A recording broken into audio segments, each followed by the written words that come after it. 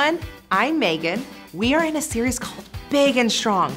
We are going to hear about different people in the Bible who could do amazing things because they trusted their big and strong God. Our big idea tells us more about that. It says, I can trust God because He will give me what I need. Now repeat that after me. Ready? I can trust God because He will give me what I need. Yes, great job. God loves us so much and He gives us what we need. Now, we are going to worship God and tell Him how much we love Him. We are going to sing about how God cares for us and gives us what we need. Let's sing Big and Strong. Let's sing Big and Strong together. Can you guys move around? Good job. We're gonna sing My God is Big and Strong. Let's sing it out together. My God is big and strong. Big and strong. He loves everyone. Everyone. My God is big and strong. Sing it out. Big and strong. He loves everyone. Everyone. God cares for me. God cares for me. He says I'm special. He says I'm special. God stands with me. He's there when I'm in trouble. My God is big and strong. Let me hear ya. Big and strong. He loves everyone. Everyone. My God is big and strong. Big and strong. He loves everyone. Say hey. Can you guys say hey again? Let me see you dance. Let me see those dance moves. And say hey. Sing God cares for me. God cares for me. He says I'm special. He says I'm special. God stands with me. He's there when I'm in trouble. My God is big and strong. Sing it out. Big and strong. He loves everyone. Everyone. My God is big and strong. Big and strong. He loves everyone. Everyone. All right, you guys, let me see those final dance moves.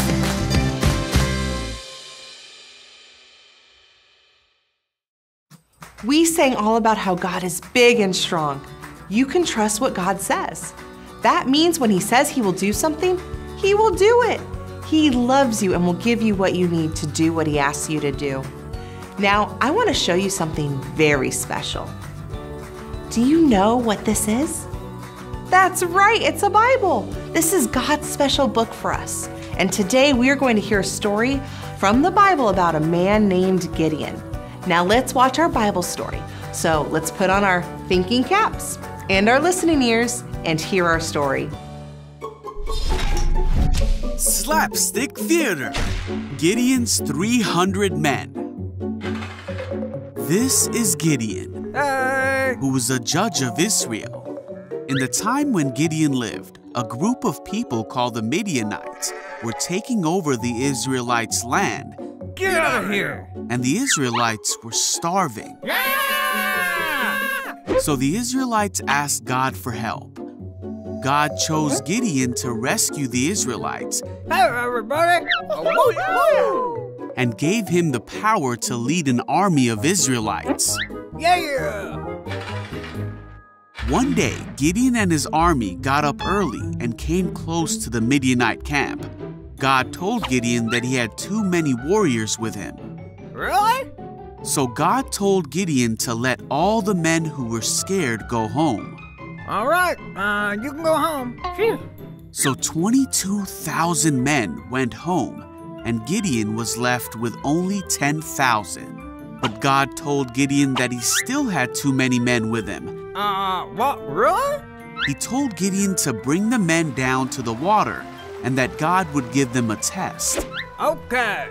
Gideon did as God asked, and then God said, "Divide the men in 2 groups.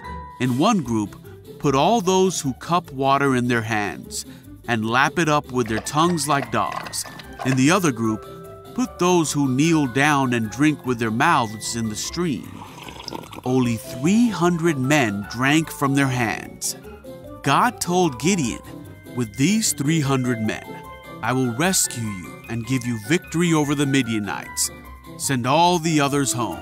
So Gideon did as God said. You can go home.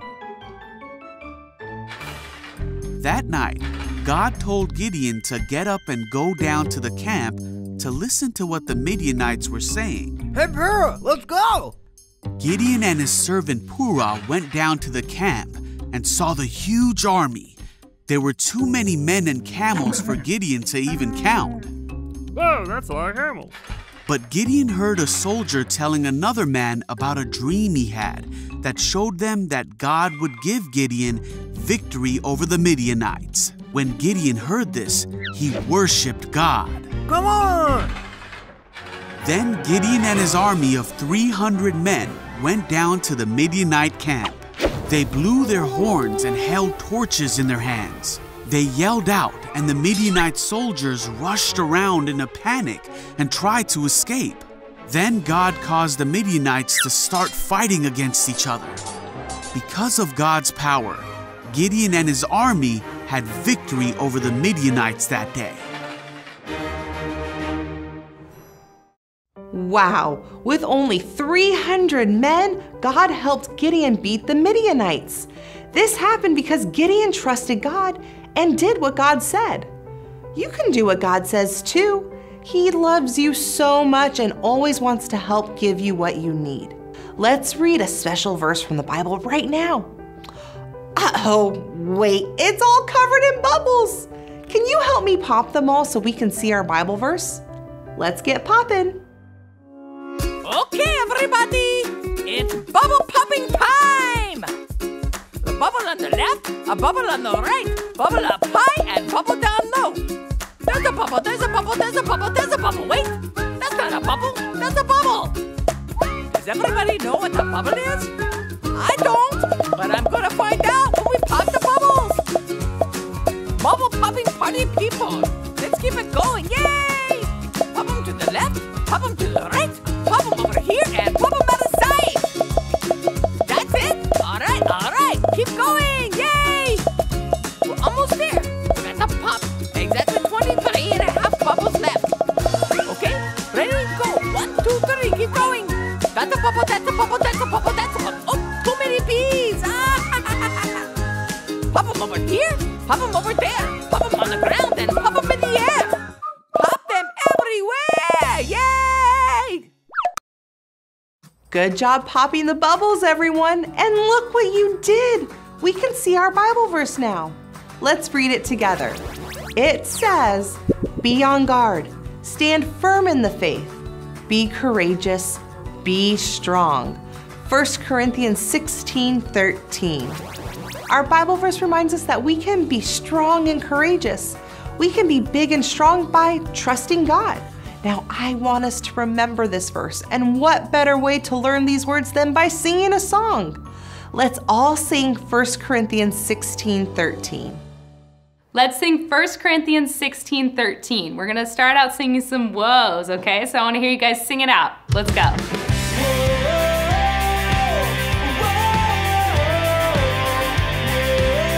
Sing it out. Whoa.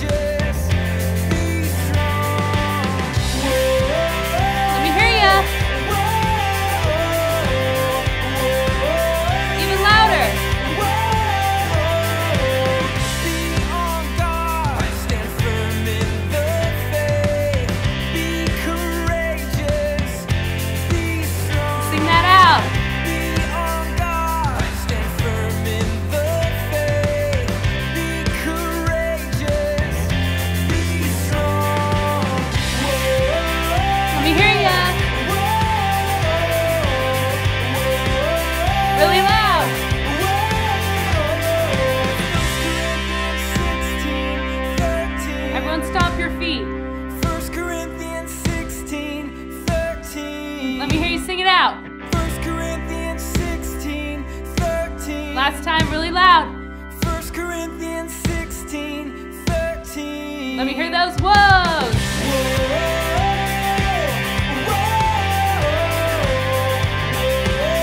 As loud as you can.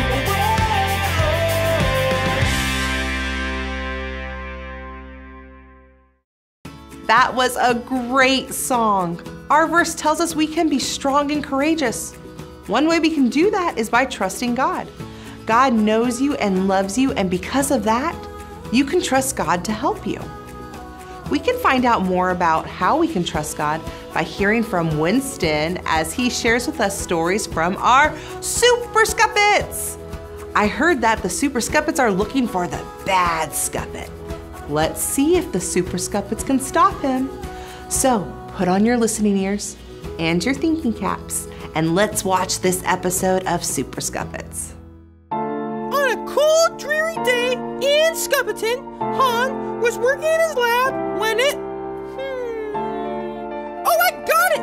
When it exploded and gave everyone superpowers! Thus, the formation of the Super Scuppets, a group of heroes who are committed to fighting for truth, hope, and the Scuppeton way.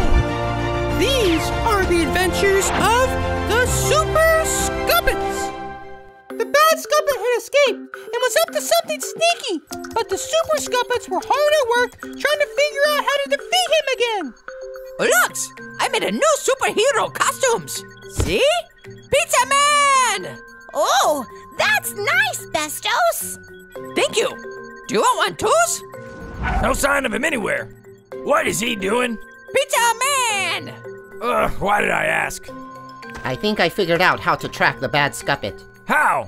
If he is using robots, he has to be able to control them. If I can figure out how he's controlling them, I can track his location. That's so smart, Han. Now, if only I could get close enough, I could find out exactly how he's doing it. I don't think there'll be a problem. Let's go.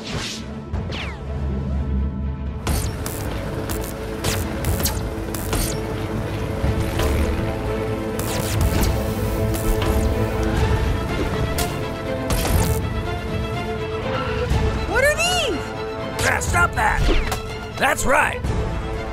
It's a little electric canary. What? There's no time to figure that out. We've got to get rid of these things. No! There's so many of them! I have an idea, but you guys have to get everyone out of here, and you have to get out of here too. No way, Zara! There are way too many of them for you to take on your own! You have to trust me. I can do this. We trust you. Be careful. We have to act fast. Get everyone out of here. And Han, figure out how the bad Scuppet is controlling them so we can track him. On it. Okay! Good luck, Electric Canary! Come on, Floppios!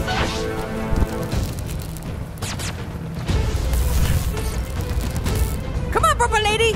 I will keep you safe with marshmallows. I got it. Electric Canary, you're clear. Okay, now get out of here.